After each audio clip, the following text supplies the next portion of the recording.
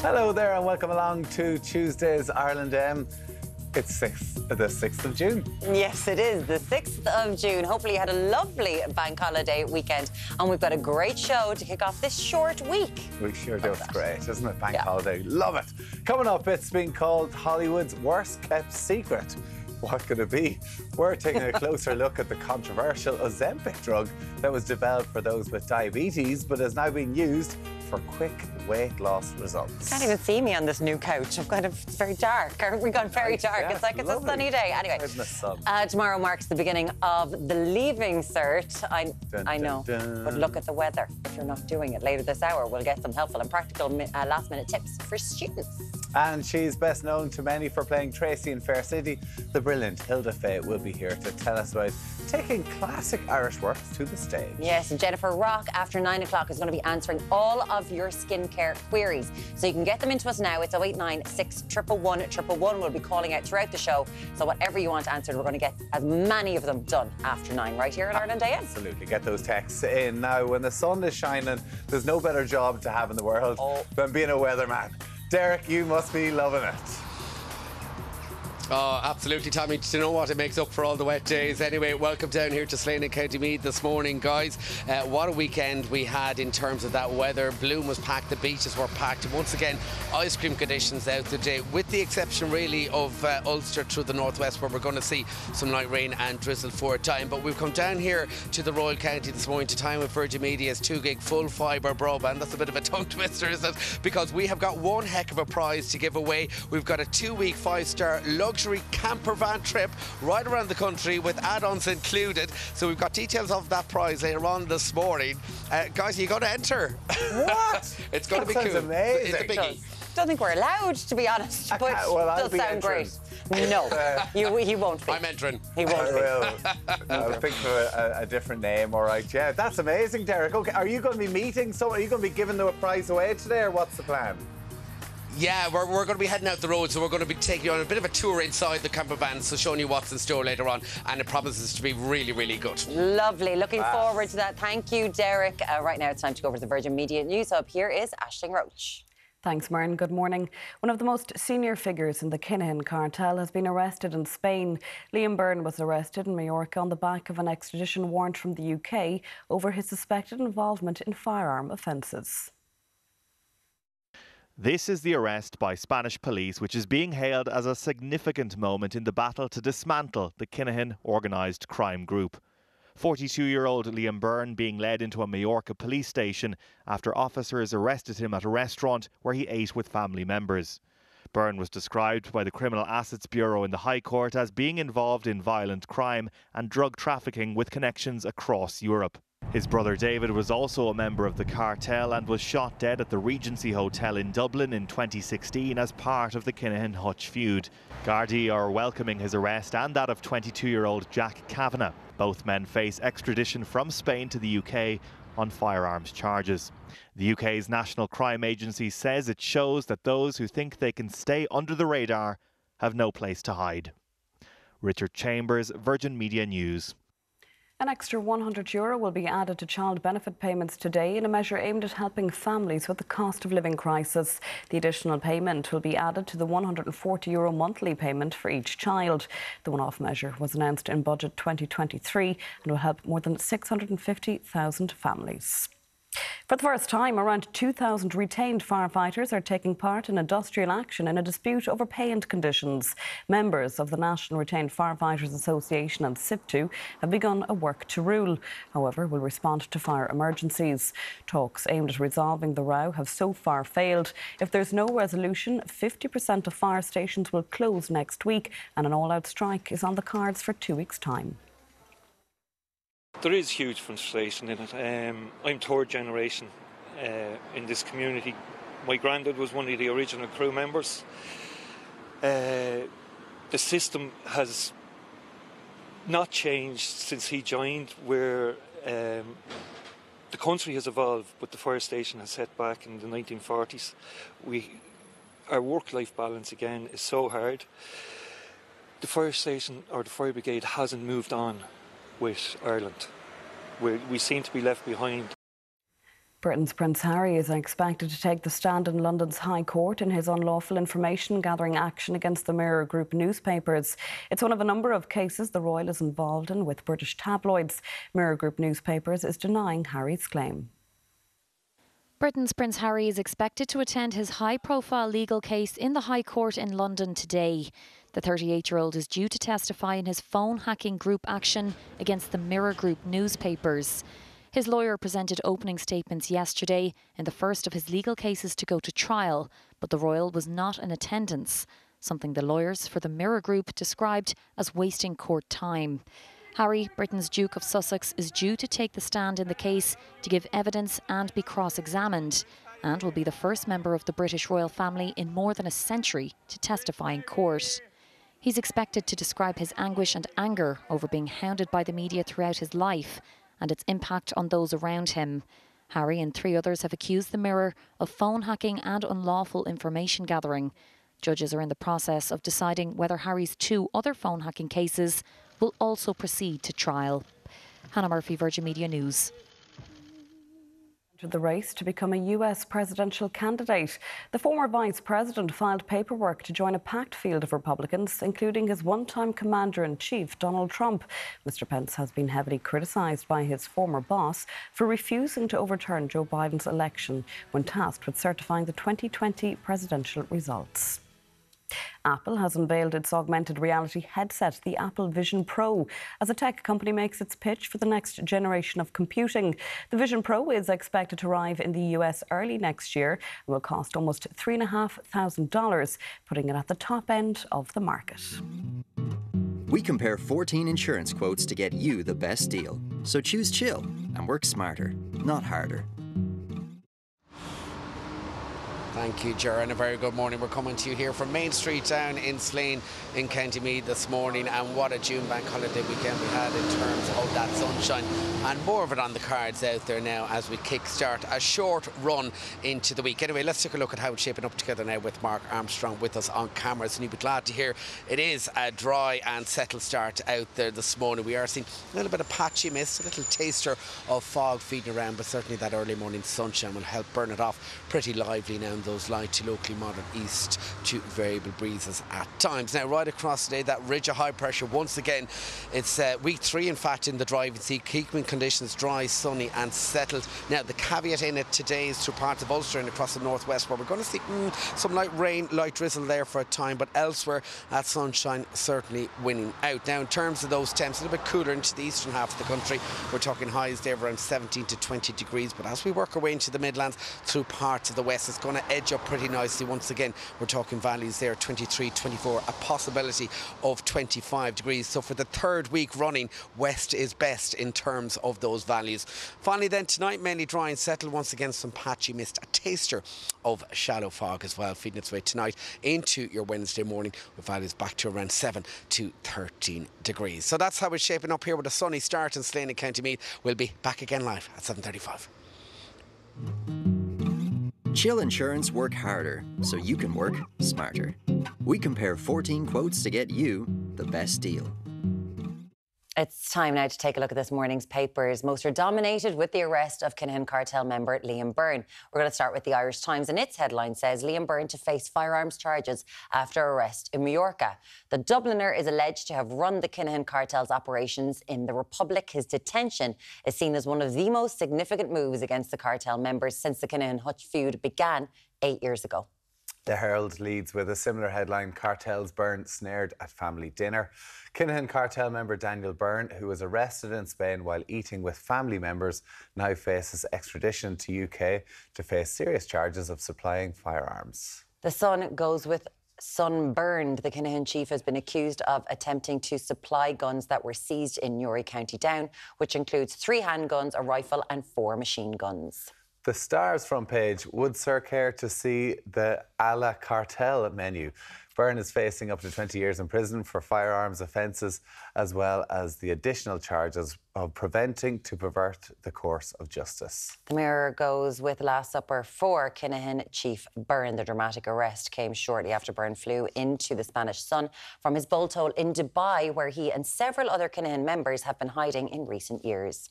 Now, in other news, the Daily Mail leads with NCT firm to be fined millions for long delays.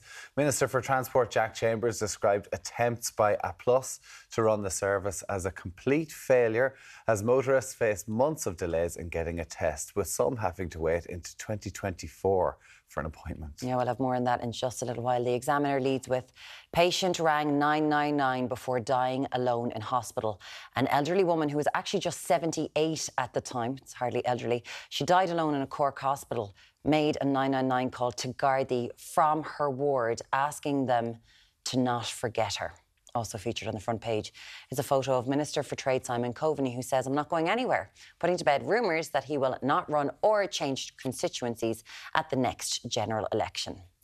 Cities outside capitals suffer biggest spike in crime rates. An analysis of crime figures by the Irish Independent reveals that 252 Garda stations nationwide witnessed crime levels in 2022 that were beyond pre-pandemic levels, including 119 stations that recorded a 5-year peak. That is, of course, the front page of the Irish Independent. Now, after the break, we will be taking a closer look at the biggest stories of the day with Anton Savage. We're also going to have something fun, because the big stories are, they're a lot. More quirky as well. We want to hear the weird things that you've taken on holiday. 0896 111 111. We're going to hear the weird things that Moran takes on holiday to get thinking too. Just a giant blowout of Tommy Bow. That's it. As my Lilo. That's it. Have you at all times. We'll find out more after the break.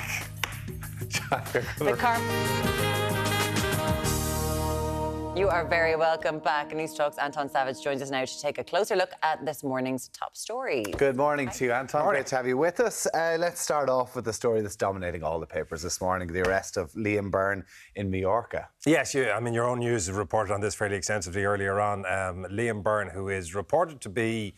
It seems to be part of a sort of a subdivision of the Kinahan crime cartel, because he and his associates are known as the Byrne Crime Organisation. There's been an international arrest warrant out for him for some time for firearms offences. He was picked up in Majorca while having dinner with his 2 children, both of whom are minors, so there's no details given in any of the reporting about him. But it's being seen as obviously a very significant arrest, and it is part of that whole movement that we saw. I mean, particularly once the Americans got involved, and they didn't get involved by chance. They got involved because the Irish Gardaí went to some effort to get them involved. But you have the DEA, you have the Irish Gardaí, and you have now international arrest warrants looking for Daniel Kinahan and the rest of the cartel. He was the brother of David Byrne, who kind of kicked off the Hutch-Kinahan feud 8 years ago, which has led to 18 people dying. So it's incredibly serious in the Regency attacks. A lot of the times, though, it's often thought that members of Irish cartels, who are very big in Europe, that they can happily travel between Dubai and Spain. It's always like they're heading off to Spain. This is significant. This is huge in regards to that, right? And again, a little bit of that is the American involvement, because the Americans have, of all international police forces, they would have the greatest level of global reach. So the DEA has been very helpful. But let's be clear, the Irish, again, we talk about punching above our weight. One of the areas we punch above our weight in is European policing. You look at somebody like former Assistant Commissioner Mick O'Sullivan, who's now one of the most significant police, as now would be, in European policing. So there's a lot of effort going into it. And the Spanish have been extremely helpful, according to the guards, in facilitating these kind of arrests. OK, very good. The net is definitely getting a lot tighter at the minute around that. Let's move into another story at the minute, which we hear a lot on this show about crime rates around Ireland. So it looks like, well, half of the Garda stations around the country are saying that they've seen an increase, but then it's actually probably more than half seen a drop in crime. Is that right? It's one of those where you look at it at first glance, you think, oh, that's terrible, and you say, hang on a minute, maybe it's not, because the Irish Independent has done a study that says that of the 500-ish something Garda stations, about 252 have seen an increase in crime, most of which is in urban settings outside Dublin. So you're talking Limerick, Cork and Waterford. However, The other half of the police stations or Garda stations have seen a decrease in crime. So when you net it all off, we don't seem to be in the middle of a crime epidemic. If you're looking for what the figures show that's interesting, it is that thing that it isn't Dublin that is showing the biggest lift in crime. The biggest lift in crime is cities outside of Dublin, although the single biggest crime area, surprisingly, Dublin city centre, where one Garda station alone averages 25 crimes reported to it every day. Wow. Which is a huge amount. Of the Garda stations that drop, do we know if they are fully serviced 24/7 Garda stations? Or are there some, like in townlands, that are open for a few hours here and there, and then you've got to go to a bigger Garda station? Could there be a correlation between those things? There very well might be, although I don't think the issue, again, when we say outside Dublin, the figures, the increase doesn't relate to rural as much as it does cities. Outside Dublin. So it seems to be predominantly the cities area. And then I think the crime that had the single biggest increase, I think, was murder, was the one that had the single biggest spike. Just the murder, is it? Yeah, Just the murder. Okay. Risen by 30%. Yeah, no, I assume that's because there's relatively small numbers. Do you know, like if you take shoplifting, there's lots and lots of it. Yeah. Thankfully, there is slightly less murder. Sources There's the analysis you bring me in for. Garda resourcing is obviously one of the big issues that they have with that as well. Yep, absolutely. Yeah, quite frightening when that's now, something that we have been talking about for quite a long time on this show, whether it is a good thing or a bad thing, it is a legal requirement, and it is the NCT test. Yeah. And this is a private entity. Years ago, when this was brought in to make the roads safer. Yeah, which it doesn't. Which it doesn't. Yeah. It was farmed out. And we can say that, right? It doesn't. It doesn't. It was farmed out to private entities. And let's be clear, because people will rightly accuse us of being facetious, because it's one of those things that feels like it should make a difference. We test cars, therefore things get safer. It just statistically makes pretty much no difference. The RSA's own numbers say not 10% of accidents are caused by by car defects, not 5%, not 1%, 0.7%. So all of this is something of a side issue, particularly given the billions we pour into it. Despite that, we now all have to have the test, and there's now a backlog of 440,000 people waiting for the test because of the delays. Junior Minister for State Jack Chambers has come out and said that Applus, which is the Spanish company that runs the NCT in Ireland, should be fined for this delay. Theoretically, it is possible to get your NCT for free if you're waiting more than 28 days to get it. But it's one of those things where the moon and Jupiter has to align just right to get through all the terms and conditions, because you can't have turned one down, you can't have got in touch within 7 days of your own being expired, blah, blah, blah, blah, blah. But if you manage to meet all of their criteria, you could get a free NCT when you eventually get your NCT. But we're still not going to talk about the fact of why do we have an NCT. It's staying. Like, this is it. It's like the USC, it came in. That's exactly it. And it has the feel. I mean, I said on air many years ago that just the simple factual reality that it doesn't make a big difference to road safety. And I got an extended letter from the RSA that essentially said, tut, tut. So I said, well, OK, lads, give me the evidence, and nothing ever came out of it. So there is a cynical view that says that it was originally brought in to help foster the German car industry because it keeps a turnover in cars. Does it do any harm? No, but it's a lot of effort and money to throw something that makes no difference. Yeah, but for cars out there that actually people just drive and never get serviced. I mean, if you look, what is it that doesn't really happen anymore, because the insurance industry and also the tax industry are regulating that. And cars are now so exponentially safer than they've been. Like, what are the things that, and again, let's give credit where it's due, the things that the guards, the RSA and the system has had a great success in reducing road deaths: speeding, drink driving and being young men. They're the things that cause road deaths. And they're seeing record figures in that as well in one of the papers as well this morning. 0896 111 111. One of the guys in here this morning was telling me he registered for an NCT January 2024. That's the earliest. That's the earliest. What? Yeah. Wow. Yeah, there you go. January. That's one of 440,000 people. He could get outside Dublin, which I did tell him, but... yeah, but he doesn't live outside Dublin. That's crazy talk to me. That's just the sort of thing. He wasn't too sure if the car would make it that far. There are all these issues that the guards have said, listen, you have applied for your NCT, therefore your insurance is completely and utterly valid. There's nothing that can happen in relation to that. And maybe you're a huge fan of the NCT and you were against us here. We would love to hear from you this morning. 0896 111 111. OK, now, finally, Daily Mail has talked to us about the peculiar items that people decide to pack on holidays. Yeah, to quote Scrooge, look, a toaster. People are travelling with toasters.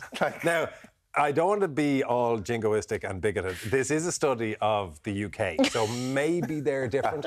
I highlight in particular that apparently 40% of people travel with beans. I don't think the Irish travel with beans. Sausages, though. Oh, you can't travel with sausages. Irish sausages, a lot of people travel with a bag load of raw meat. You get it in, you buy it in the duty free. And you bring it with raw meat. You buy it in the duty free and you bring it over and get it in the fridge when you can. Oh. 47% of respondents on the UK said that they packed food and drink.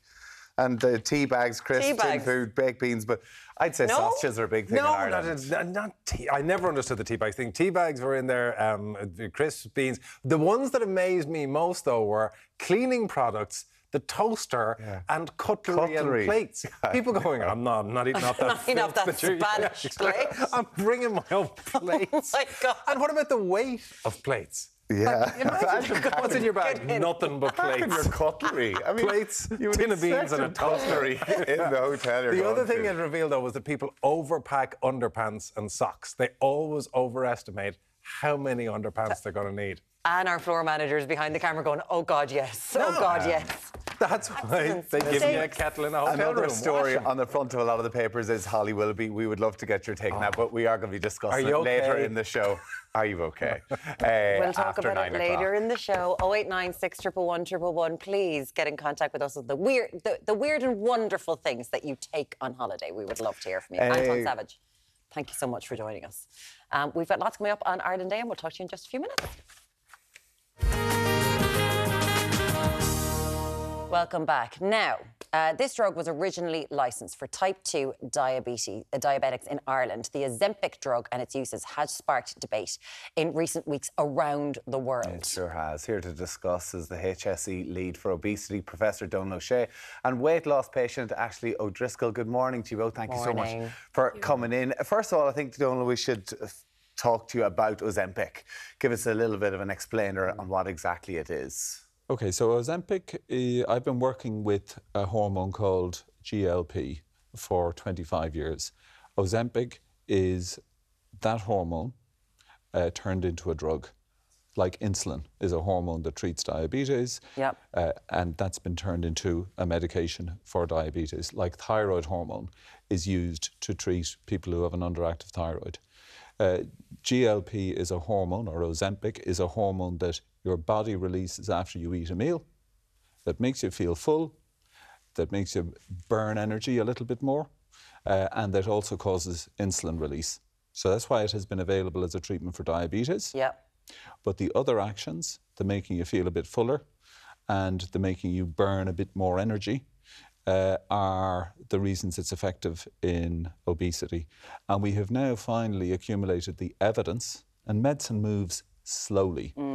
We have finally accumulated the evidence to say that Ozempic and other treatments that are based around the same hormone are effective treatments for obesity. We've never had an effective treatment for obesity, and it has the potential to transform lives. Up until now, we've been treating the complications of obesity. We've been treating the depression, we've been treating the diabetes, we've been treating the joint pain, we've been treating the blood pressure. Ashley, you had all of those problems a year ago. You have responded very well to Ozempic, and those problems are better. Okay, so Ozempic, like many drugs, they're originally brought on the market to treat one thing, and then we find out, oh, it can treat a plethora of things. It can have side effects. Other things. So up until now, we've been treating the complications of obesity. And obesity causes over 200 chronic diseases. And we've been treating those diseases. Now we can get back to the root cause and treat the obesity, and those other complications improve. Okay, so I think it was like October, November last year was the first time I'd ever heard of Ozempic, and it was because it was all over the place, because there were celebrities who were very small people to begin with, and it was all like, they're taking Ozempic to lose an awful lot of weight.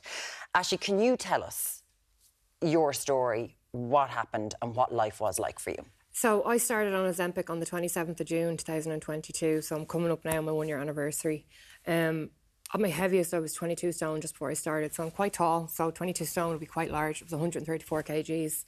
I had tried 5 times over the last 6 years to try and lose the weight with gym, walking, exercise, diet, calorie deficit, and just wasn't working.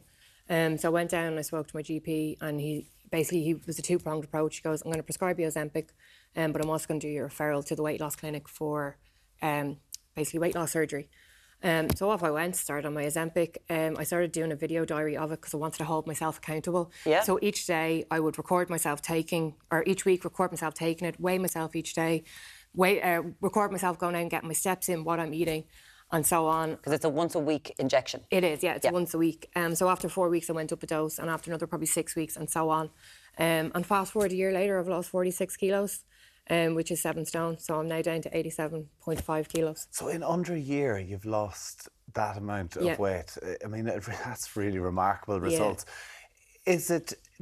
Were you aware of it when you went to the GP? Did you have to ask him for it? Yeah. And do you have to pay for it as well? Yeah, so I had heard about Ozempic, and I knew Saxenda was coming out, which didn't come out until January this year, but Ozempic was the only one at the time. So I kind of knew about it, and I studied it, and I just went down to him and I said, this could work for me. I was like, I'm morbidly obese, I have a health condition, and that's really, really important for people to understand that, Miriam, like you said, the celebrities were posting about this, they were taking this, and that ruined it for everybody, because people are now coming on, like I promote on my social media, and people are coming on saying, oh, you're only taking this because the celebrities posted it, posted about it, we can't get it because of you. And people need to understand that obesity is a disease. It's a disease that requires treatment, the treatment of which is Ozempic. And not only are you helping to treat this disease, you're treating a whole load of diseases in the process, and people need to have access to this treatment. But what's the cost then on it as well? At the moment, I pay €300 every month for mine.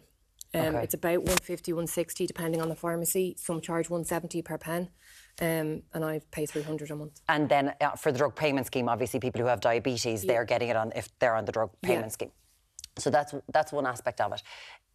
In relation to your life has changed, you just talked about a massive 7 stone weight loss. Yeah. But what else? Because we are talking, Donald, you've been on here before talking about the plethora of issues that come with obesity and how we need to start treating them properly. And we're not talking about people who are like 10 pounds overweight.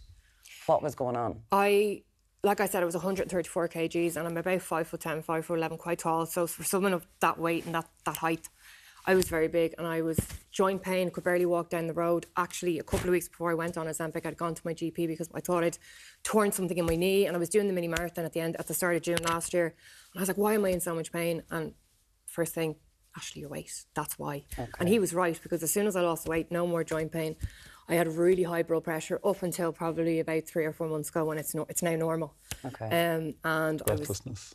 Breathlessness as well. Walking up and down stairs, I couldn't do it. So we're seeing the health system is under huge strain at the minute, and obesity is probably a big portion of that as well, Donald. Like, could this, if this was to be prescribed to a lot more people than just diabetes at the moment, like, could this take huge pressure off the health system going forward? So actively preventing and actively treating obesity are 2 different things. And we now know that prevention of obesity, which is a lifestyle at a population level, is really important. Ashley is proof that eat less, move more is not the treatment for obesity once you have the disease of obesity. She said 5 times she did the exercise calorie deficit, and that only allows a very small shift in your body weight, because your body defends its weight.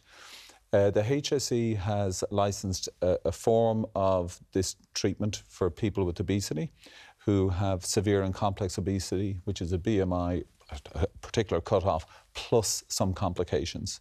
What we need to do is we need to see over the next number of years, we need more access to treatment, and we need more access to treatment earlier in the disease of obesity. And I'm just wondering, Donald, because it does sometimes feel that fat phobia is the one phobia that people are happy to kind of express out loud.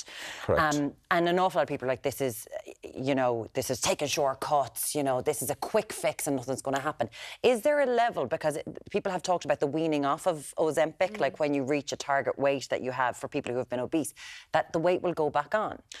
We know for people who have blood pressure that they go on the blood pressure treatment for life. If you stop the blood pressure treatment, it goes back up. Stop your anti-epilepsy medication, you are more likely to have seizures. So with obesity, any of the medications we have, you stop them and the weight goes back on. This is by far the most effective medication we've ever had, and we're seeing exactly that. When it's stopped, the weight goes up. Just quickly, Ashley, as well, because I know that Novo Nordisk, they have said that this is just for diabetes, but now, of course, it is being prescribed for other people. So there's a huge shortage here in Ireland. Is it very difficult to get a hold of? Nearly impossible. If you can get hold of Ozempic, you might as well go out and do the lotto, because that's literally what it's like. I got mine 2.5 weeks ago, and I rang 26 different pharmacies before I could get it. Okay. And I'm due my next one now at the end of June, and it's going to be a stress again. The demand is huge. And I'm assuming there's an issue there with some people going, as you said, people are shouting at you on your TikToks when you're going, no, I'm using this for a real reason. Yeah. Other people are like, you know, I need this, I'm diabetic, you don't actually need this. Yeah. Is that happening? Yeah, there's a lot of people saying you're taking it away, like even private messaging me kind of saying, like really angrily, you need to come off this medication, you're taking it away from people who have diabetes. I have a medical condition that requires treatment, the treatment of which is Ozempic, and that's very important for people to understand. Whereas from your point of view, you are no longer clogging up your GP system because you don't have to go as much anymore. Exactly, because my health has drastically improved since I started taking this, and since I started losing up the weight. Being overweight carries a whole length of complications. And I've asked Ashley to link with the Irish Coalition of People Living with Obesity, because what we need is more of the patient voice informing the general public.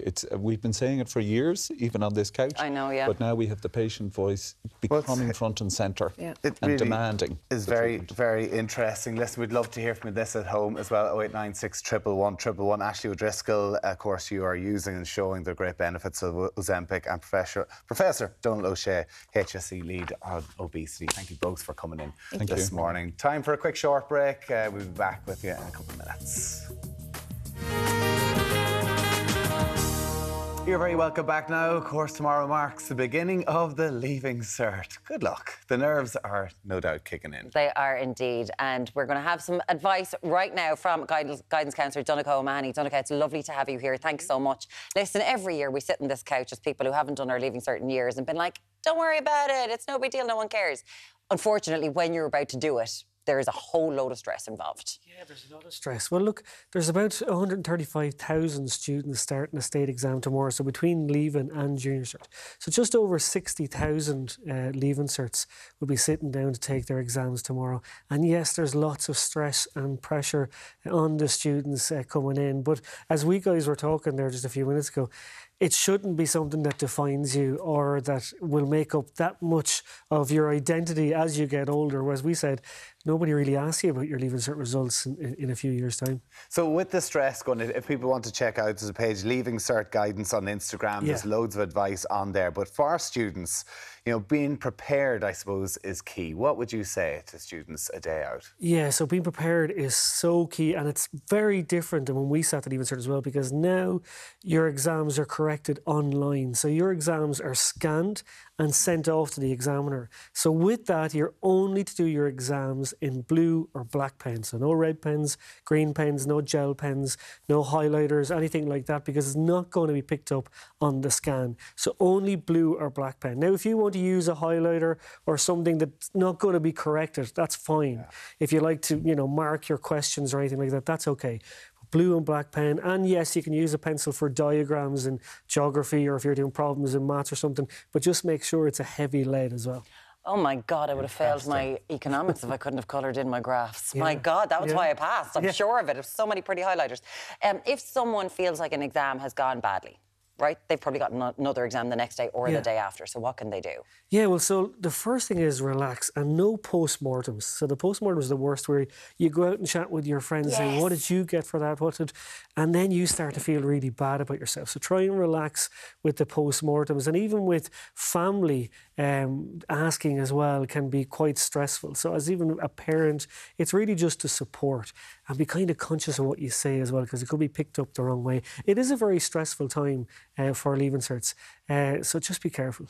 And a lot of the students who are doing these Leaving Cert exams this year, never have sat a state exam because of COVID. Yeah. So it's heightened exam pressures at the minute for them. So is it just a case of, like, have you any tips to kind of try and stay calm? Yeah, well, no, you're absolutely right. Pressure has really mounted, and we see evidence of that because no state exam has been sat. There was no Junior Cert. And yes, so it's like anything. You just need to be really prepared. Really good night's sleep. That's key. We see evidence that pulling an all-nighter is worse than getting 8 hours sleep. So it doesn't do anything for you. Stay hydrated. So there's actually evidence of that. There's evidence. So as opposed to like cramming through the night to try and get the last bit in. So there was actually groups done. So one group was given an hour to study, then 8 hours sleep. Another group was given the whole night to study. They all sat an exam the next day, and the people who got the 8 hours sleep actually did way better in their exams than the people who didn't. So yeah, it's like, you know, if you're an elite athlete, you want to hydrate, you want to eat well, you want to sleep well. It's the same if you want to perform very well in your Leaving Cert. You have to look after yourself. So then maybe kind of don't eat after 6 o'clock, drink away, no caffeine, stay off the old phone. So the caffeine is actually the big one, because that can add to your anxiety as well. Yeah, like if you've done 3 Red Bulls today, you're not sleeping tonight. You know you're not sleeping tonight, and it heightens the anxiety as well. We actually chatted to somebody last week as well about this, said even bringing in a bottle of water into the exam, the level of performance, even just from having a bottle of water, makes such a difference, just being hydrated. Yeah. And that's true. So bring in your bottle of water, your pencils, your pens, your calculator. But just another little tip is smartwatches. You're not allowed to bring them into the exam hall either, because obviously that can age you a little bit. So no smartwatches if you have one. I don't believe you. Yeah. You're still allowed to bring in logbooks? Yes, you can have a logbook. Oh, thank God. What would we do without the calculator with the cover in behind? He never did that. No one ever did that. That's not a thing that ever happened. Tip for you right there. Listen, Donncha O'Mahony, thank you so much for coming to give us that. If people want to find out more, Leaving Cert guidance on Instagram. And of course, you're a journalist with the Irish Independent as well. Thank you so much for that. 0896 111 111. Are you doing the leaving? Are you nervous? The memories. It comes flooding back every year, doesn't it? It's awful. Coming up in the next hour, Suzie Lee is here. She's going to be making delicious barbecue chicken and broccoli salad. Perfect pre-leaving. Are we going to call it a pre-Leaving Cert meal? And we're meeting a remarkable Dublin woman who'll be sharing her story of growing up in the last of Dublin City's tenements during World War II. We'll see you back here very soon. Hello, welcome back to Ireland AM. We're going to be hearing a powerful story of Dublin woman Peig McManus, whose new memoir details her journey from the Dublin tenements to become one of Ireland's foremost campaigners for women's rights. We'll be chatting to her in just a little while. Well, later on, we're also going to be sitting down with the star of stage and screen, Hilda Fay, is going to be here. Yes, plus Jennifer Rock, the skin nerd, will be here, and she's going to help us with our skin for summer. She's going to be answering your questions, so you can send them in to us. It's 0896 111 111, and we'll get those after 9 o'clock. Now, most important of all, though, Suzie Lee is here. She's on cooking duties. Good morning to you, Suzie. Hello, Suzie. What have you got for us? I am going to make you a really simple broccoli salad, okay, but it's really crunchy, really tasty, and it's kind of sweet, sour, kind of tangy, but then I'm going to also have a lovely bit of chicken on the side with it. So it's sort of like a barbecue. Okay. If you have a barbecue. Kind of an outdoorsy salad. Like, yeah, summer. Just when the sun is shining. Exactly. You kind of just feel you need to have a nice salad, don't you? Absolutely. Sounds delicious. Looking forward to it. Thank you, Suzie. I am looking forward to that. Lump of broccoli there as well. Ready to go. Deric is in County Meath this morning. Deric, how are you getting on? Oh, well, Tommy, you're bang on the money, because outdoors is the new indoors. We've landed down here at Rambling Rover's luxury motorhome rental, and what a prize we have for you later on this morning, guys. We've got the sausages here on the barbecue, because to celebrate Virgin Media's 2 gig full fibre broadband rollout, we have got this beautiful luxury camper van trip to give away. It's a 5-star. It's a 2-week trip. Look, we've got the oven here. We've got this gorgeous fridge out in here. Look, we've got a gorgeous bench here as well, guys. Who wants to join us? We'll have details of that prize in and around 8:45 this morning. You won't want to miss it. Oh, this is lovely. I don't know if I want that bed after Deric lying all over it. Thanks very much. A lot of texts coming in, so we did try and put it out there about people going on their holidays and packing unusual things, that people were actually packing cutlery, plates, a toaster. Teresa says, I make a homemade barn brack and take it on holidays every year. It's now a family joke, but they all love a slice of it when waiting in the airport and sitting at the pool. Barn brack, really? So, you know, when you're like waiting for it to tick to 12 so you can have your first glass of wine and a slice of barn brack. I love it, Teresa. Pat says, I always pack my travel kettle, coffee, and a mug. You can't get a decent mug of coffee on the continent. Surely you can get where it's known for coffee. I'm sure you can get hot water. But hold on. They're in little cups. There's only a mouthful in them, so you can't be dealing with that. You need the proper coffee jitters. I get that, Pat. If I was saying there, if I were to take anything, I'd take a pillow if I could fit it, obviously, but I don't. But There is one thing about. I thought you were talking about a pillow sheet, a pillow. Pillows. Yeah. Go Whenever on, we used to treat go on the yourself. rugby, I used to always take a pillow because you'd be in so many different hotels and the pillows would be a disaster. Imagine them there, all of them hugging their little pillows. can't The literally- Irish team, oh, we can't take live without our pillows. Anything else, but I got my pillow. And we've Get a got good night's sleep. Anne in studio here has to bring a tea towel. What would you take? I told you, I bring my Fire Stick so I can watch my television programmes. Obviously, it's the most important thing on holidays. I need to be able to watch my TV. Forget about the sunshine. And I want to watch the telly. And I bring my tea bags. Oh, yeah, tea bags as well. Have to bring tea bags. You always regret it if you don't bring them. 089 611 111. Yeah, can you beat a Fire Stick or a pillow? Let us know. Now, we're also talking about massive shortages of Ozempic, the weight loss pill. And Diabetes and weight loss, yeah. Donald, who's a HSE lead of obesity, really interesting to hear from this. Emer's has sent in, it's not right to prescribe Ozempic to non-diabetics. I am diabetic, I'm also obese, and I can't get Ozempic due to people misusing it. And Donald, who is a HSE lead on obesity in Ireland, professor, said that it's not misusing it to prescribe it to people who are obese. He says obesity is a real... It's a disease, and it's something that has to be treated. The drug company made it for initially. But sure, because so it's been many. there for 15 years. But sure, it's the same as penicillin. That wasn't what it was originally for either. And I think this, what Dan said, as both a user and prescriber, it's been transformative in the treatment of obesity. Drugs are commonly prescribed off-label by doctors and pharmacists. They know this. The supplier, who this is the problem, really needs to up their game and meet the supply levels that exist globally, because this isn't just Ireland. Like, the level of demand for this is massive. But the issue that has been drawn attention to by both Donald and Ashley who were here this morning are people who are not overweight in any way and are not considered obese, who are getting their doctor to prescribe it to them because they want to lose a stone, and like that's not what it's for. Well, that's the issue. Yeah, people just want to drop off a few pounds and they take the Ozempic pill for a couple or injection. We'd love to hear from you on those things. We're also going to be talking about Leaving Cert. We've talked about it, and we've got some of your messages as well. 089 611 111 to get in contact with us here on Ireland Send us AM. in anything funny you take on holidays. We need a bit of a laugh. Now, coming up after the break, we are meeting author and Dubliner Peig McManus, who will be telling us about her remarkable life story. It really is quite incredible. See you very shortly. Now, from growing up in the tenements of 1940s Dublin to becoming a counsellor and working tirelessly for women's rights, author and activist Peig McManus has seen Ireland change beyond recognition. And Peig joins us now to talk about her brand new memoir, I Will Be Good. Peig, good morning to you. Good morning. How are you? It's lovely to have you here because saying the word tenement. Yes. Thinking about tenement, something that I learned about in history. Yes. You lived in a tenement. I know. And I was talking to my granddaughter this morning. She was saying to me, I'm reading the book. And I said, what do you like about it? She said, I cannot believe anybody lives like that. It's just not in her living memory or experience. What was it like? What was it like? Well, you see, people say we lived in one room. There were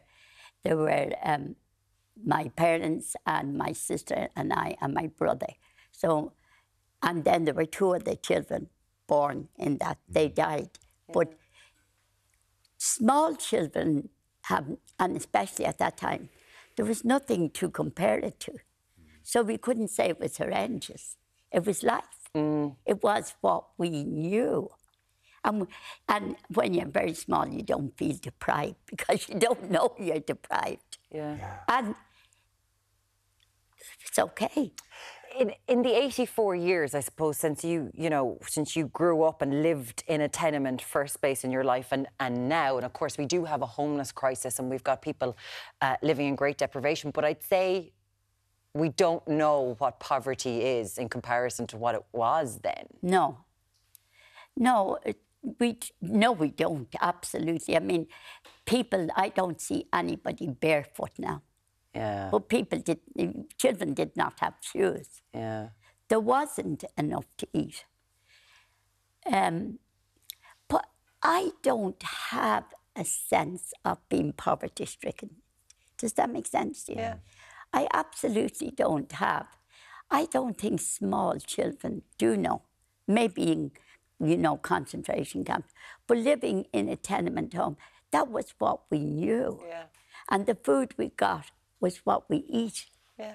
And we had nothing, we didn't see on television people living in magnificent houses. We didn't know anybody lived a different kind of life to us.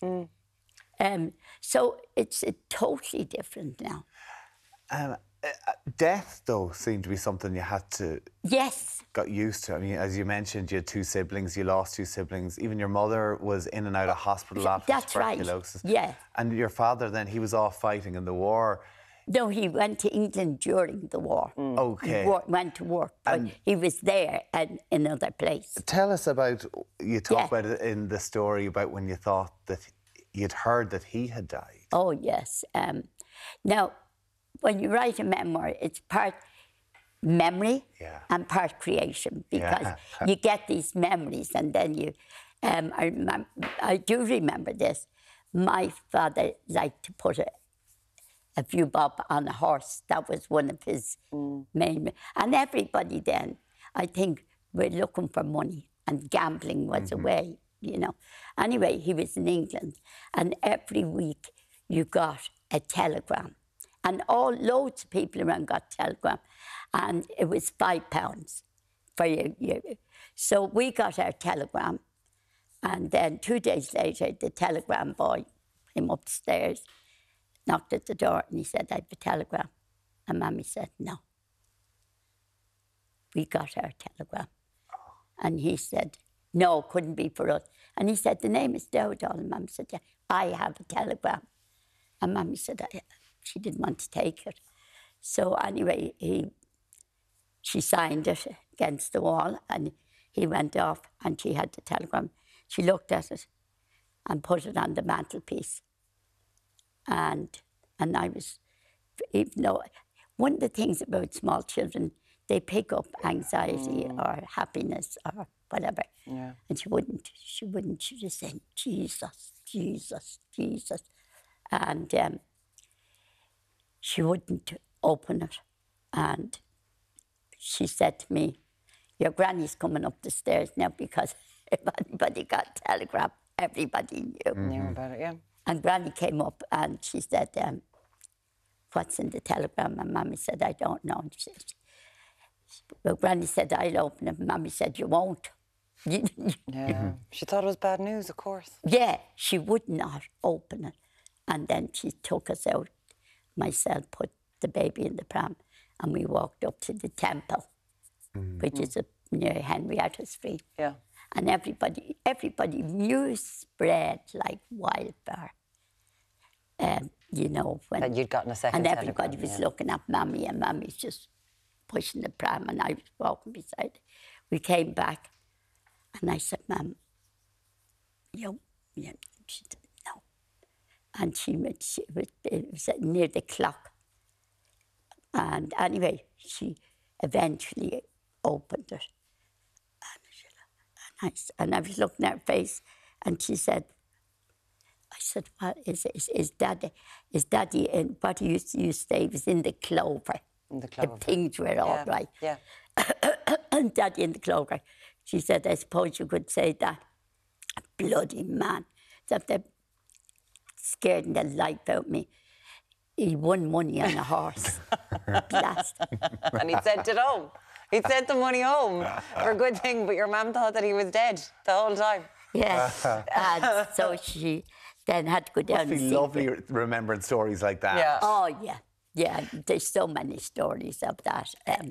It's like a different life, something that we see. Absolutely different life. And one of the things that I would not like to romanticize it, you know. No, because you spent a lot of time as an education reformer in Ireland. Right. And you fought for women's rights because you grew up. It's all about "I will be good." There's not a sense of a woman being good. Yeah, well, being good was doing what you were told. And doing, I will be good, but also I wanted to save the world. Yeah, nothing wrong with that. That's a good thing, Peig. Amazing. I didn't succeed, let's face it. AI has come in and I haven't been able to stop it. I've been trying to push it back. Well, you seem to have done everything else. So listen, I wouldn't count yourself against it as well. So she's in a tenement flat in North Great Georgia Street going, well, I know AI is going to be coming in, I'm going to stop it.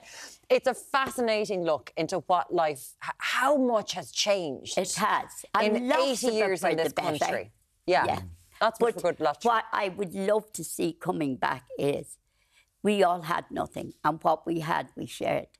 And there was a sense of concern, a community spirit.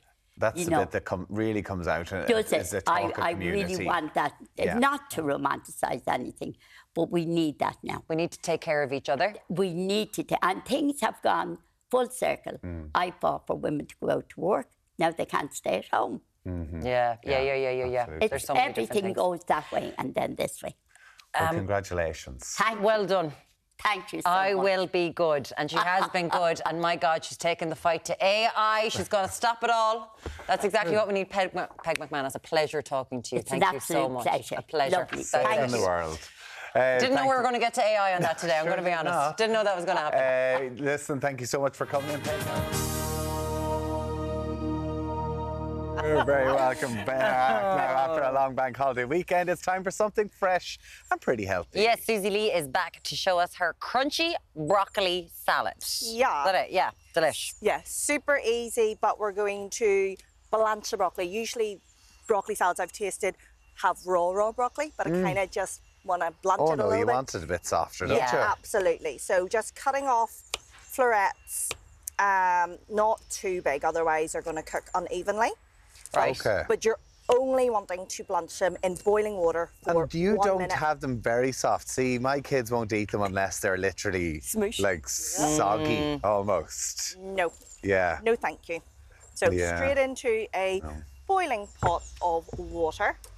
So 1 minute. Salted water as well, does it make a difference? Yeah, like you can put salted water if you want. I am going to add seasoning to it, so it doesn't really. It brings it up to the boil quicker. Yeah. So no. I'm just going to start.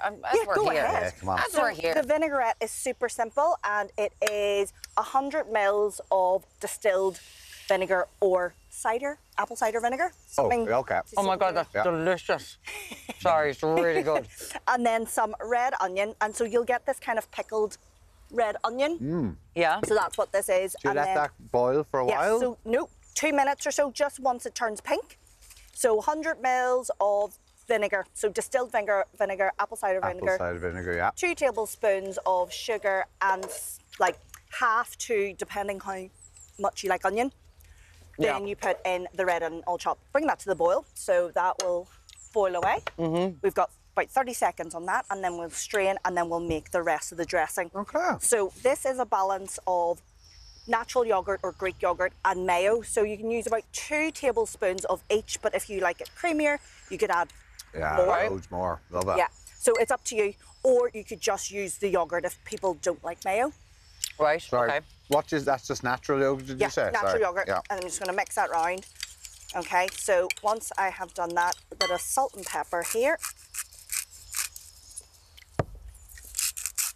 Okay, and that's the broccoli. I love the cooking Done. segments. We just sit and eat away while... So lovely, Suzie. Why vibrant do I green. give out about great. doing them so much? Like, I'm going to start doing these. Are you you just get actually to going to eat. fight Alan for it? Yes. And go, Considering he no. doesn't like food in any way. Yeah, he's the last I'll have person you a want to bit say, of do you want to toast. try that? I'll have a slightly done toast. Or the peel tea. Oh, the tea. Oh, the tea. They're really crunchy, and you get nuts. Oh, we're getting to that. Sorry, We're getting to it. Do you want to do this bit? Sorry. No, you keep on going. So we get. Because you're always trying to find new ways to do salads and summers, right? Absolutely. So we've It's got not the same thing every time. the mayo, the yogurt, and then I'm using black grapes, but you can use anything. You can actually use dried fruit, but because we're in the summer, we're going to add I some. actually thought they were olives, but the grapes are even better. Have you been eating them as a olive? No, I actually didn't. I didn't want to eat one because I don't like olives. I'm going to torture you. So you can use whole almonds, flaked almonds. You can use any kind of nut. I've toasted them in a pan, or you can roast them in the oven. Just gives it some extra But seriously, crunch. what other fruit would be nice inside there? So I would use Raisins. raisins is lovely, but you don't like dried fruit. So She's so good for remembering these things. So yeah, but grapes, even blueberries are actually quite nice. Oh, isn't it? nice. Don't give me that face. Try it. Come on. Walk it till you try it. She's literally just racking her brain, just thinking something there. Yeah, no, I use apricots. I use apricots or cranberries. There we go, yeah. Apricots, raisins, or the dried kind of fruit. So this is now boiled, so it's lovely and pink. So do you kind of let that simmer right down, or do you kind of? No, you can let it simmer right down so it's sticky. But yet, time is of the essence here. Yes, of course. So you've had a cooled version. So you want so the you just lovely. take the onions out of it. You don't pour all the sauce in. You can if you like a really kind of like liquidy dressing with lots and lots of broccoli. So I'm going to play around with this, and I've put the beautiful pink dressing in. So it's like that, and then you just toss it in. So you want this to cool, so you don't want roasting hot salad because it's a bit strange. So then once everything cools down, it'll only take about 15 minutes. It is ready to serve. So this keeps very handy, in isn't it? the fridge for about 2 days, but it's usually devoured. Okay, yeah. This is so nice. You'd even throw in a little bit of halloumi with this to kind of even elevate it a bit more. So it's really simple, and like that's the tanginess I think works really well. And you could have steak, you could have fish, whatever you want to the side. It's very tangy. You could definitely the vinegar with the sugar and the onions really comes through. Yeah, the pickled. So like that's as simple as it is. And if you like it creamier, add more mayo or add more yogurt, salt and pepper. Play around with flavours. If you really like really sharp, then add more vinegar. Because it is kind of like, it is those things where it's every single week on, I'm not having that same salad again. If I have a tomato and iceberg lettuce salad once more, I'm going to knock myself out in the kitchen. So it's any sort of things that you can do, and introducing nuts and fruits in this way, fantastic. Absolutely. But really the halloumi is really good. I'm going to steal that. Halloumi will be amazing. Yeah, halloumi has gone into every salad I've had for the past week. Try blueberries as well. I might try it. Do you know what? I am going to try it. Wink. Says your man. I thought they were olives. He's such a They do look like olives, don't they? They just taste like a grape nut. Yeah, I know they taste like it, but I just saw them in there. I thought broccoli and olive salad or something. He's like, great. Yeah, sure. Suzie Lee, listen, you've done very well. I'm chuffed. Thank you very much. It's gorgeous. This is absolutely delicious. Thank you so much. Now, I'll do this. Come back to us after the break when Deric will be revealing how you can win a luxury camper van trip. We'll see you back here very shortly. Thanks, get that Hello, you're very welcome back. Now this week on Ireland M, we are celebrating Virgin Media's rollout of its 2-gig full fibre broadband to more homes across Ireland. We're teaming up with Rambling Rover for a special competition, and Deric is there to show us what you can win. Deric, take it away. Yes, good morning, guys. Welcome down here to Slane in County Meath. And following that cracker of a June bank holiday weekend, the sunshine is set to stay with us now right across the week. All eyes turning to the beautiful, great outdoors. And Paul Dunn is with us now from Rambling Rover Luxury Motorhomes. And Paul, let's start off by saying, what a gorgeous morning. Gorgeous morning. And you're very welcome, Slane. Thanks very much for coming down to launch this fantastic prize across Ireland AM. And yeah, welcome to Beaufort. We're just outside the Slane County Meath. We're at Rambling Rover headquarters. This is our pick-up point and drop-off point for everybody. This is where it all starts and where your venture is. Now, let's talk about the business itself. When did you set up? We set up the business in March last year. So just coming out of COVID, I suppose? Just coming out of COVID, everybody was kind of wondering what they're going to do, whether they're going to go back abroad. Robert's seen a niche opening in the market. He could foresee the accommodation crisis. So being both kind of seasoned campers is something we both love doing, and we said, let's do it. And let's hit the road. And it has exploded over the last couple of years. It has. It's huge business. I mean, it's absolutely massive. You can see by our fleet of campers here. I mean, they're all luxury spec. They're all brand new. Paul, I had a look inside there. Yeah. They're top notch. And they are top notch. You know, and that's spread across the country. I mean, the amount of campers that's on the country. I mean, it's a fantastic lifestyle. It's a fantastic way of seeing, especially Ireland. I mean, you know, our motto is discover Ireland differently. I mean, you know, don't get in a bus.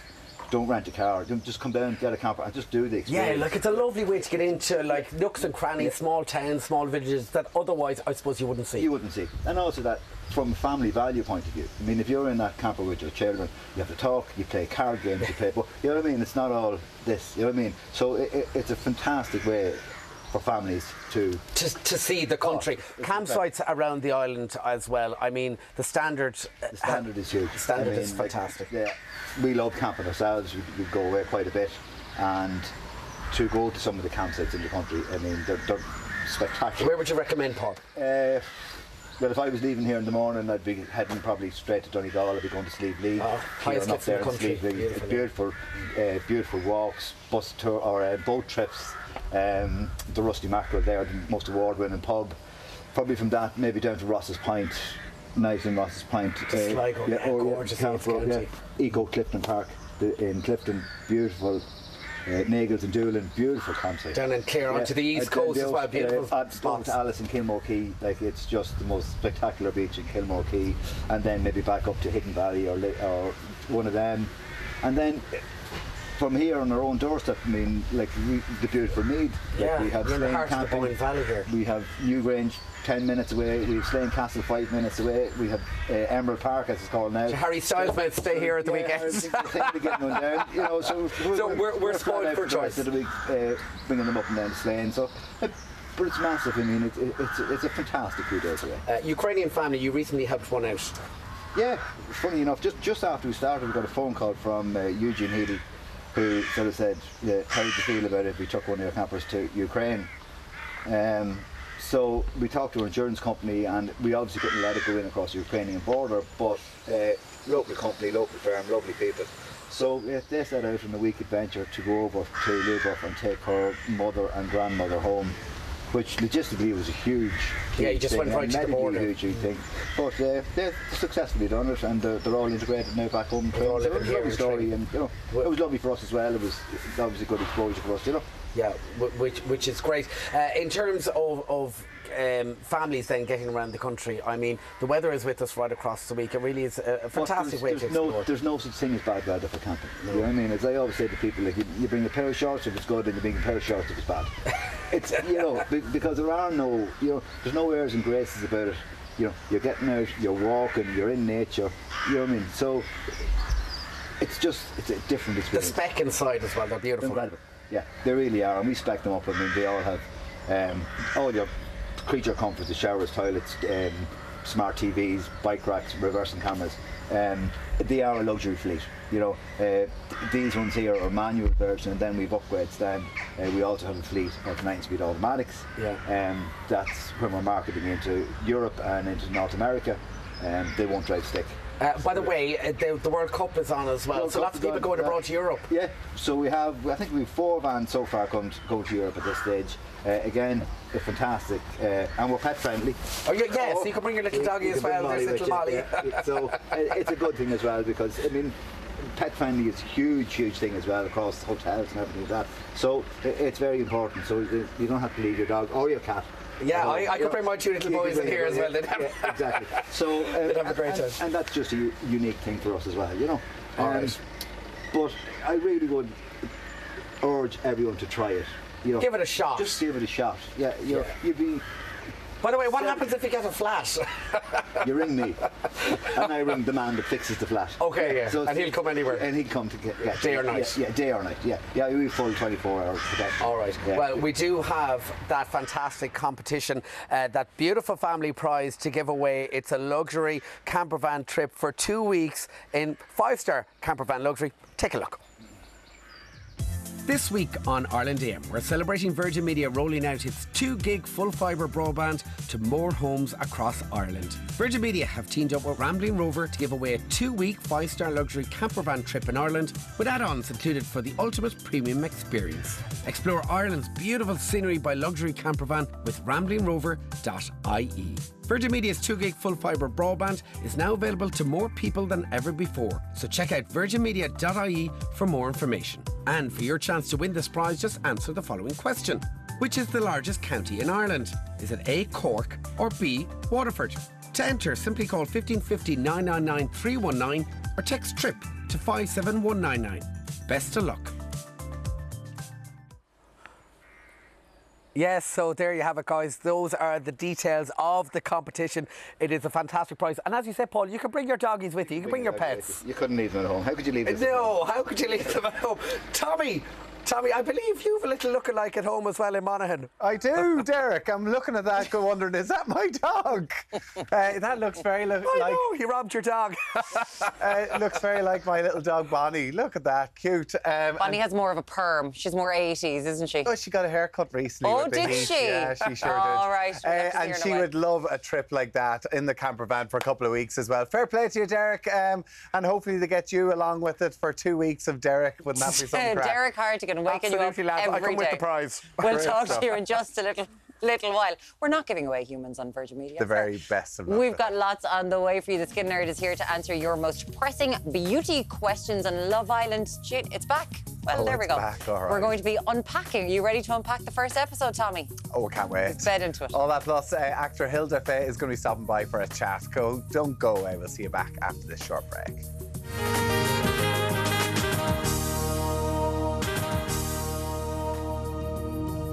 Hello, welcome back. And coming up in the last hour of Ireland AM. She became a household name playing Tracy in Fair City.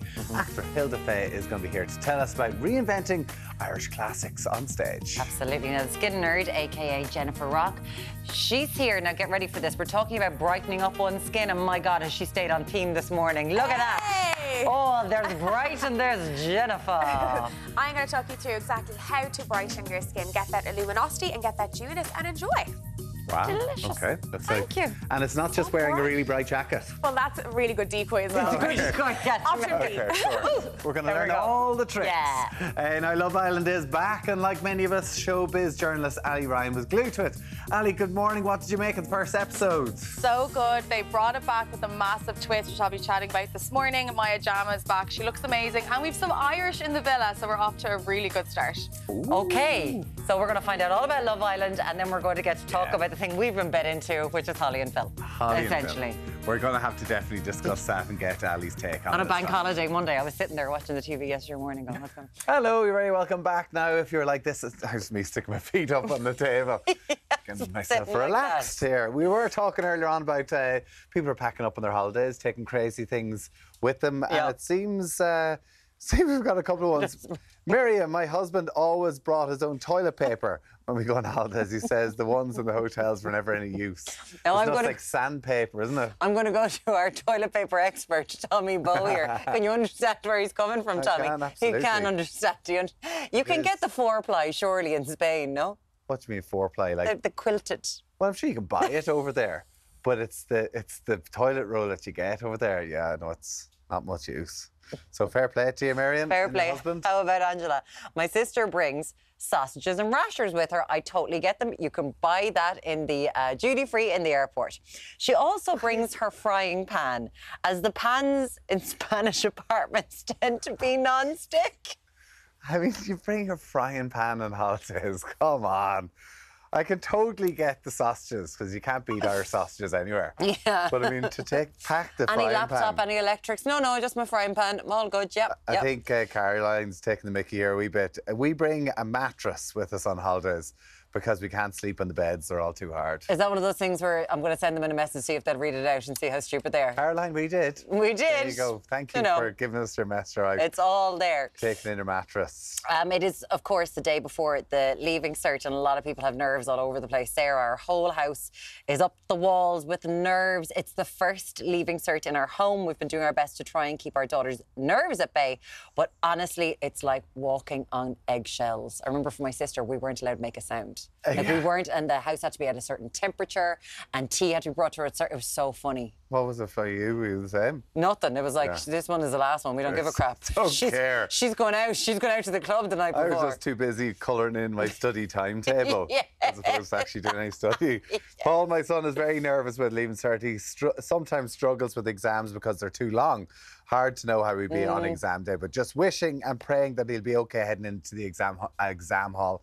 And I think that message goes to everybody. All the very best tomorrow. It's going to be a nerve-wracking one, but listen, once you get the first one out of the way, you're flying it. You're flying it. Say us, who haven't done it in over 2 decades. Listen. No bother. Don't worry about it. Now, after the break, actor Hilda Fay is here. She's going to be stopping by to talk to us about getting ready to tread the boards of the iconic Irish theatre. Don't go anywhere. Well, our next guest has been in everything from TV favourites like Fair City to tread the boards with The Snapper. She joined us now to discuss her latest stage and screen roles, and my God, are there a lot of them. Hilda Fay, good morning to you. How are you? Hello. You're back after a weekend of seeing Lionel Richie. You're in great form. Dancing in the park, it was great. I couldn't believe the age of him dancing up and down the stage in his leather trousers, but he was amazing. You were into the leather trousers, I hear. You were well into how tight his leather trousers were, actually. I was right up the front having a good old look. I said to my Alan, now leather pair of trousers now for Christmas. Oh, Alan, you lucky thing. You lucky Poor thing. Alan get dragged up to the very front as well to watch the tight trousers. He did. He wasn't looking at the tight trousers. I think he was looking at the back and singer or He something. was looking at the back. So there's something for everyone there in St. John's Park. It was totally good. It's totally good. Come here to me. I suppose when you go to a gig like St. John's Park, where there's thousands of people, how many times do you get Tracy from Fair City? Actually, I didn't get it once, which was amazing. But yeah, like I can't believe 12 years on and people are still recognising me. You know, I go, how? Like, you have some memories.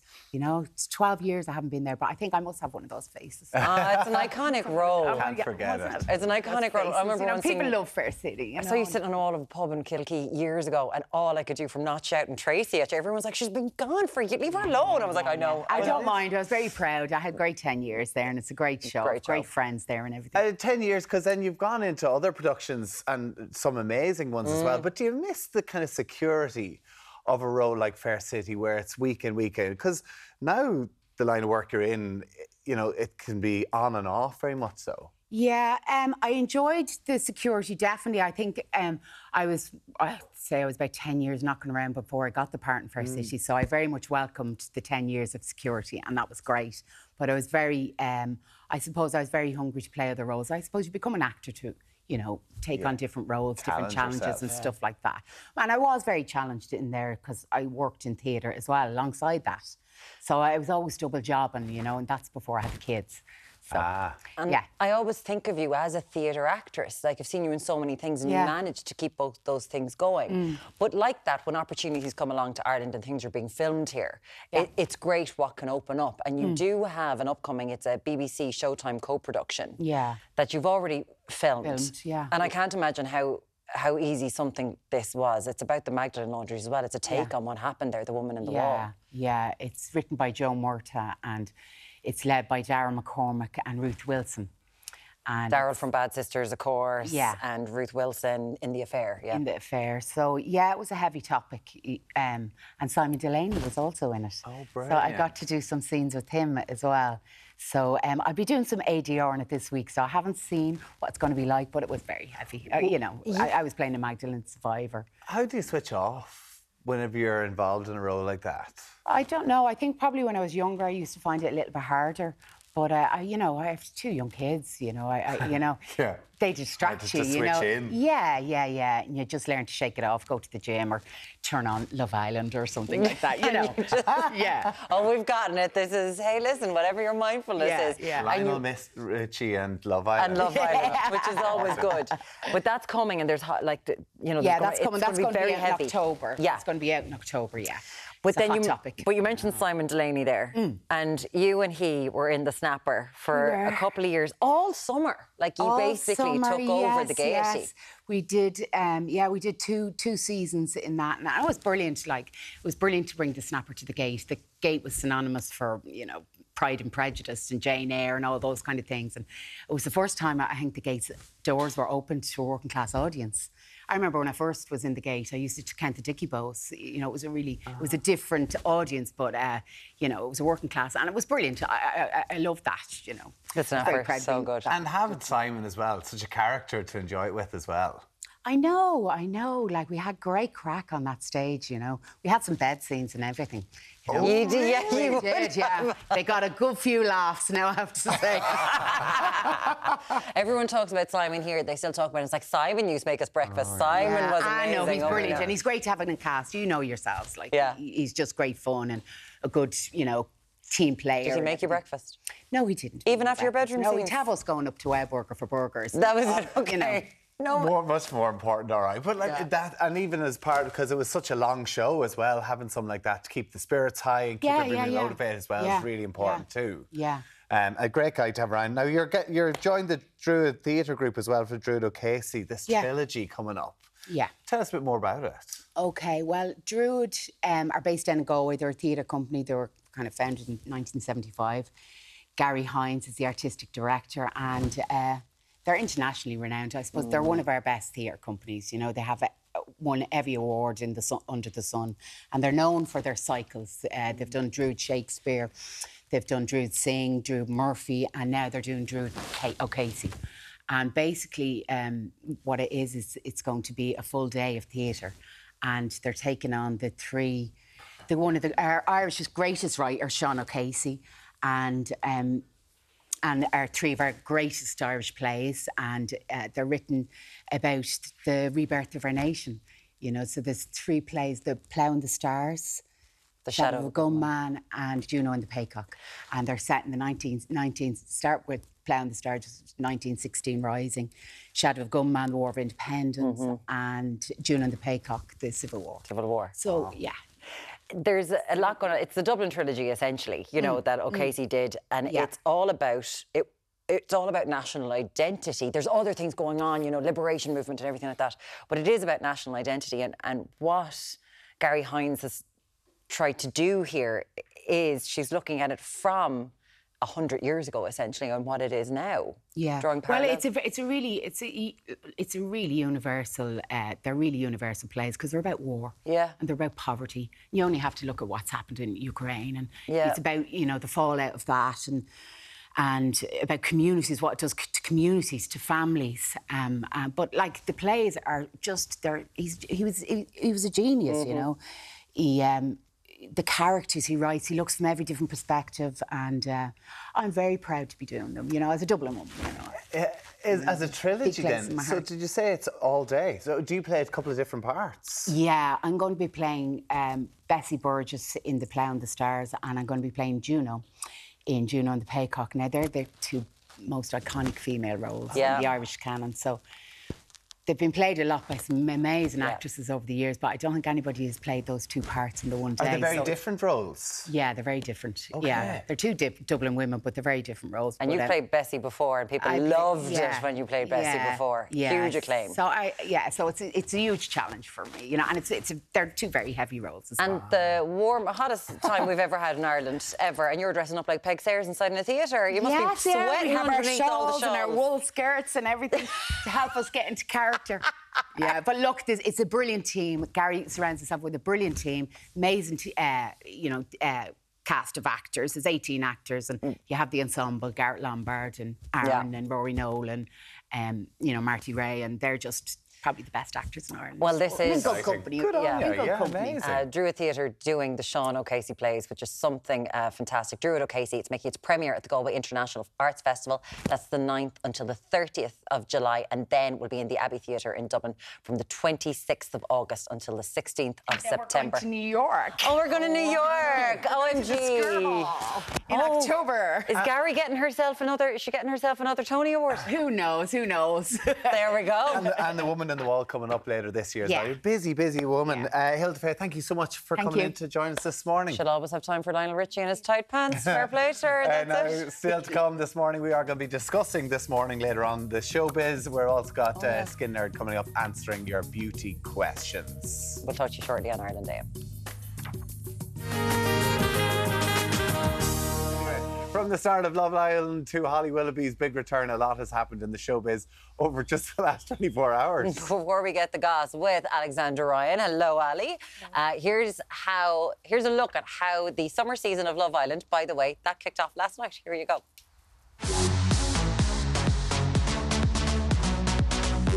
Lovely to meet you.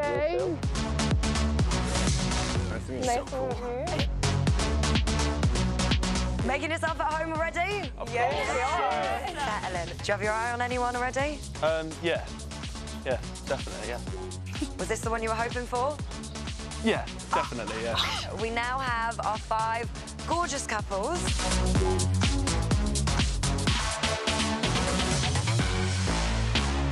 Have a push-up competition with the islander you think is your biggest competition.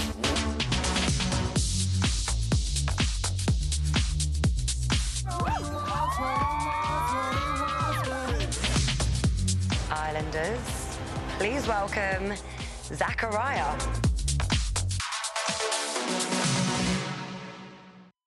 Boom, boom, Oh boom. my God. It's back out. Oh my God. Please welcome someone called Zachariah. Was your man going, I can't say his name. Oh no. I love the fact that the two of you are both having a debate about Maya Jama's dress already. I This is what loved it's it. all She about. looked amazing. She's the perfect fit as a Love Island host. She definitely is. Doily. I swear, I just don't know why Laura Whitmore got so much crap. And Maya Jama, oh my God, she's fantastic. I think she's absolutely brilliant. Yeah, yeah. But if Laura wore some of the stuff that Maya wore, she'd be murdered Yeah, for it just make Maya gets away with it. Every time I see her on the screen, I feel like she could be in the villa though, so she does really fit. As she embodies it, completely. But yeah, it's back. What did you make first episode? Do you know what? I was pleasantly surprised. There's been a lot of talk about how the format needs to be freshened up, it needs to be new, it needs to be different. And last night they did a couple of things different. So first of all the boys and girls were at the villa from the very beginning. They got to meet each other. That's literally never happened on Love Island. So normally all the boys come in while the girls are lining up and they get to choose who to step forward for. That was kind of the cruel way to start.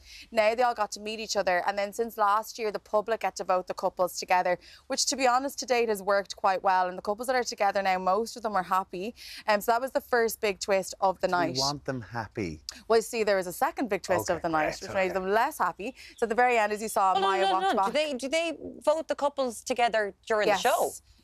Before the show, because we all knew the contestants ahead of us. Yeah, did it on the app and they paired people together. So Molly and Mitchell literally look like Barbie and Ken.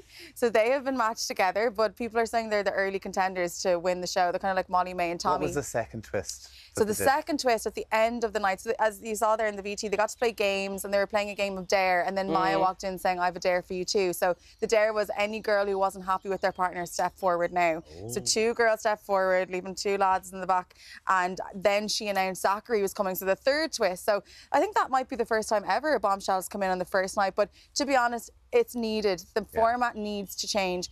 Everyone in the villa knows, oh, I think this is the week of Casa Amor. You can see the people in there understanding what's going on because it's a game, it's a TV show. We really need to see it go back to basics again and confuse them and not let them know what's going on. Last summer, to be fair, it did change a lot and they seemed to get it right. Yes. So the winter one wasn't quite the same. Who won it last year? Davide and oh, well done. Sorry. I had no idea. Sorry. OK, well, it is day one. We're going to be hearing a lot about that over the next couple of weeks. An Irish girl, Catherine. Keep an eye out on her. She's a firecracker. She's in real estate here in Ireland. She's already really popular. She's a very strong personality. She's been coupled up with Andre, and straight away they seem to actually be really getting on. So I think she's one to watch. She's very fiery, seems really sound, and she's Irish. We have to support Let's go, her. Catherine. Come on, you can do this. Fantastic. Now, this morning, yesterday, Holly's first day back has been a pretty pretty crazy couple of weeks. I think we actually have a little clip of Holly's opening statement. Let's take a quick look. Right, deep breath. Firstly, are you okay? I hope so. It feels very strange indeed sitting here without Phil. And I imagine that you might have been feeling a lot like I have. Shaken, troubled, let down, worried for the well-being of people on all sides of what's been going on, and full of questions. You, me, and all of us at This Morning gave our love and support to someone who was not telling the truth, who acted in a way that they themselves felt that they had to resign from ITV and step down from a career that they loved. That is a lot to process. And it's equally hard to see the toll that it's taken on their own mental health. So that was the start of it yesterday morning. It felt like something that was meant to go on for maybe 2 minutes and she got it done in 1 minute and 18 because you could tell that woman was nervous. the reaction, what's the reaction been to Holly? Because I swear to God, it was like she killed someone from what I was seeing it's online. like, was there a terrorist attack we didn't know about? Yeah. There was a real mixed reaction. I think half people were like, it's not that serious. Like, it's like someone had literally died. But then there's a lot of people questioning her sincerity, you know? Like, it was obviously a very polished written statement. And she only said Phil's name once. So a lot of people were like, she is gone, done, want nothing to do with it. Source in The Sun straight away yesterday said she will never, ever mention it again.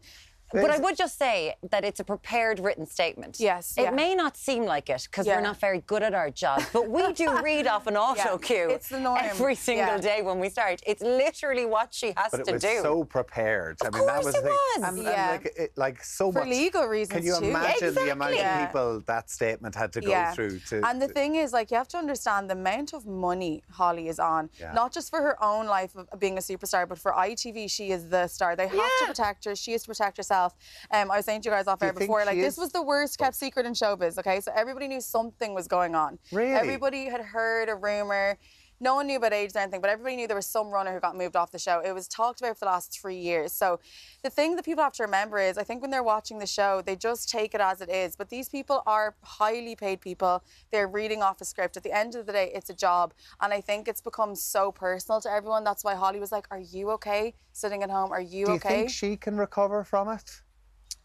I think so far she's doing quite a good job, to be honest. She hasn't killed someone, She right? hasn't We're killed aware someone. of this. And at the end of the day, we don't want to punish a woman for something a man did, because, like, you know, we've been doing that But it for does years. feel like the irony of them being in a clip on the morning show with Jennifer Aniston and the same thing. Oh, yeah, it's Like, so amazing. they were in this I like clip it. and then Jennifer Aniston was blamed for what happened with Steve Carell in the morning show. It's a highly pressurised environment, and a lot of people would say, including Holly, that Phil is the reason she got on the show. Like, Phil was very much like, I want Holly. He brought her in. But that happens. And that happened. So I think maybe she feels this personal allegiance to him. I think she handled it well. Like, how much more can she say? What but can she do? I actually don't know about her career yet. I But think even there's Eamon still Holmes time. as well is still on a vendetta against him as well. What is Eamon's issue? My God. Absolutely delighted. Yeah, I think at the end of the day, look, it's not a secret that a lot of people did not like Phil in This Morning. Like, a lot of people said he wasn't nice to work with. So I think everyone's just jumping out now on him and attacking him. But Well, it was Holly having to throw to Ruth on this, on Loose Women. Yesterday, I was like, go on, say it, Holly. Say it. Oh, and here's Ruth. Your husband isn't a big fan of mine at the minute. Ruth, I'd just be like, cut. Just I in wanted case. to say it. Ali Anyway. Ryan from Goss ID, thank you so much. There's still a lot more even we didn't get No. through. But There is so much more. We'll get through more of those. And Holly will be coming up at 10 a.m. right here on Virgin Media On the show. we finish, after we talk to the skin nerd who can get us glowing through the pain of Get online us all on to look like Holly with their glow. Go to Portugal. Great, look, glow. We'll talk to you in a while. See you back here in a minute. Hello, welcome back, where we're all enjoying the sunshine. Our skin can get dehydrated if we're not being careful. And who better to help us out with what to use? You can see her green sleeves coming in here. Skin nerd herself, Jennifer Rock. Good morning to you, morning. Jennifer. Let's get straight into these questions. Carrie, you sent one in. My skin has been getting really dry as the weather's gotten summer. Moisturise it every day, but it's not making a difference. What should I do? Do you know what's interesting? A lot of us lean on serums, moisturisers, spritz, sheet masks for hydration, but actually our cleanser is probably one of the most important steps because we tend to, this is our first one, I'm actually colour-coded and matched to it, as you can see here. Wow, hello. Matchy. So this is Image Skincare. This is their newest range. It's their Biome Plus range. They have a cleanser, they have a serum, there's a moisturiser. This is their cleanser. So essentially, it's all about getting good bacteria back into the skin, extremely hydrating. It's, if you put it on, a little bit more than that, Tommy, a bit more generous to yourself. Hold on. Oh, it's not even open. It's not open. So when you open it fully, you take it out, it's like a cream and it turns into, do you like it? It feels divine. I promise you when it is actually fully opened, my bad. It's beautiful, it's a melting product, takes off makeup beautifully, really hydrates the skin, gives back to the skin. This is their cult product of their 3 that they've just recently launched. It's got a zesty, she's invested, zesty citrus scent to it, plant oils in it, squalene, really hydrating. So, back to the question. Okay, if you try really wet. want to have like a difference in your skin, hydrate the skin, starting with the cleanser is as important as a moisturiser. Every morning, isn't it beautiful? And it really does, like but it turns into a beautiful oil, like it's a beautiful experience whilst it's giving back to the skin. So definitely And one to limey consider. flavour. It's got like a citrus zest. I think it's beautiful in the morning. I use it this morning, like wake me up. So yes, and it Very really nice. it's a makeup removal There you go, masterpiece. Carrie. That's you sorted.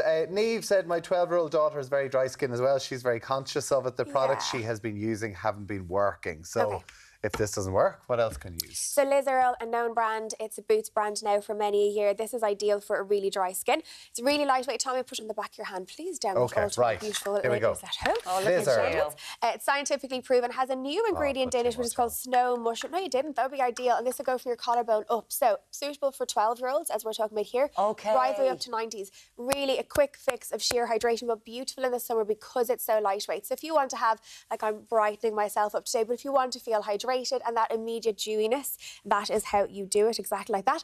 It's a double concentrate, which means it hydrates the top layer of your skin. But honestly, in a couple of hours' time, you'll see a difference between both hands. Obviously, you usually put it on your face.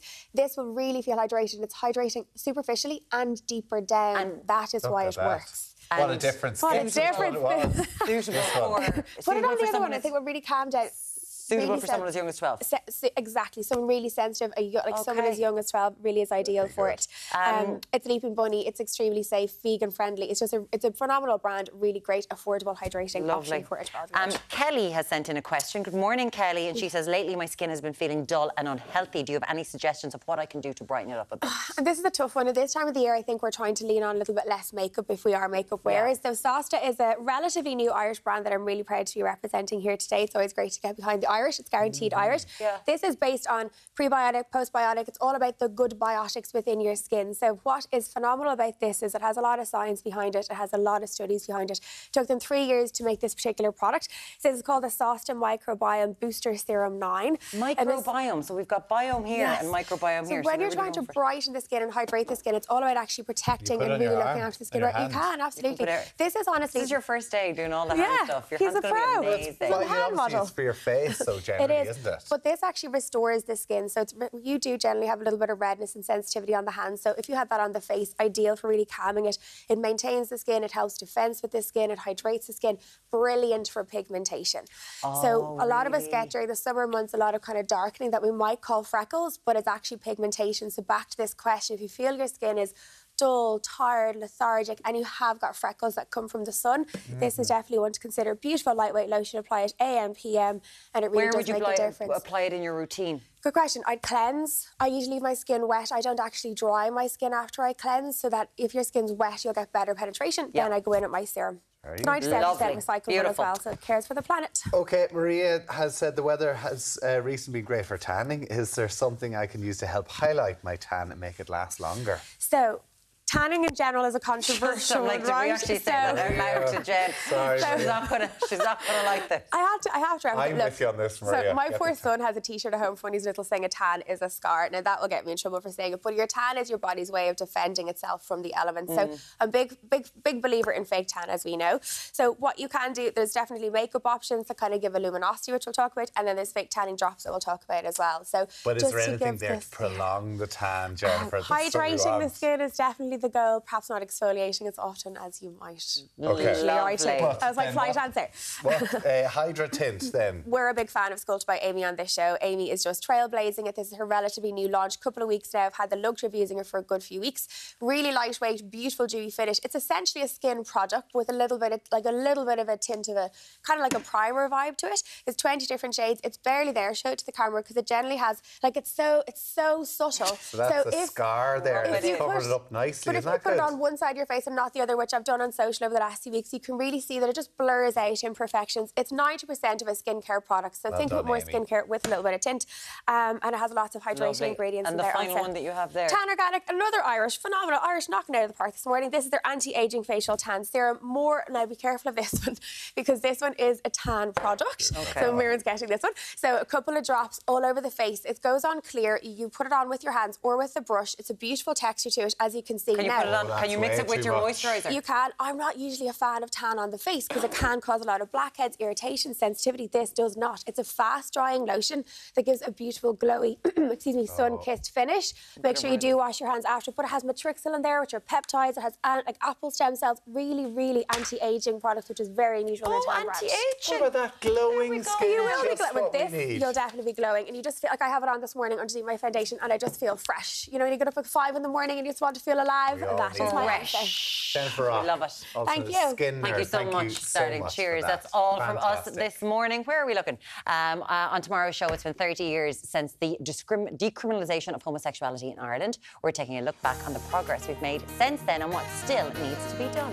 Brian Lloyd is going to be here with all the movie releases, and we've got lots more, including a bit of gardening. Lovely. You did loads about gardening this weekend. Love it. We'll see you back here tomorrow Bye-bye. from 7. I need to wash my hands.